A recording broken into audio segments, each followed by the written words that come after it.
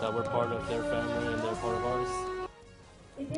Today at sunset, Muslims around the world ended their fast with food and friends as they continue to celebrate the Islamic month of Ramadan.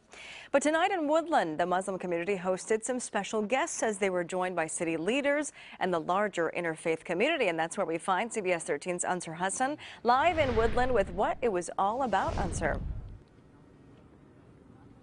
Yeah, Shireen, it has been a difficult 6 months for the region's Muslim community. 4 local mosques attacked or vandalized in the Sacramento area. And there was last week's anti-Sharia march. Well, in response tonight, the members here of the Woodland Mosque held a dinner.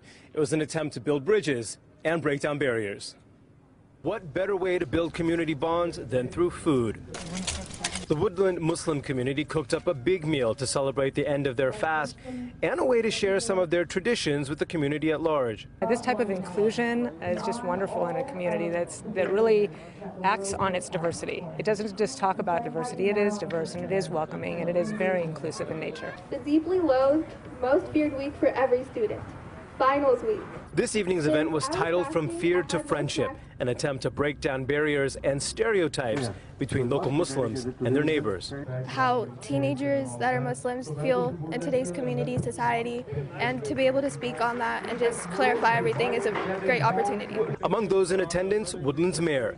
He says he came out not just to participate, but also to help facilitate a better understanding of an often misunderstood group in his city. They have been a strong supporter in being able to create our community here in Woodland, whether it's in businesses, recreational activities, development here.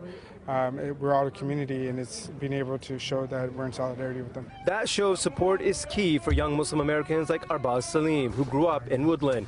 He says it says a lot about his city. That we're part of their family and they're part of ours. Now, hundreds came out. It was well attended by city leaders and other members of the interfaith community. Shirin, the month of Ramadan ends next weekend. All right, Ansar Hassan live for us in Woodland tonight. Ansar, thank you.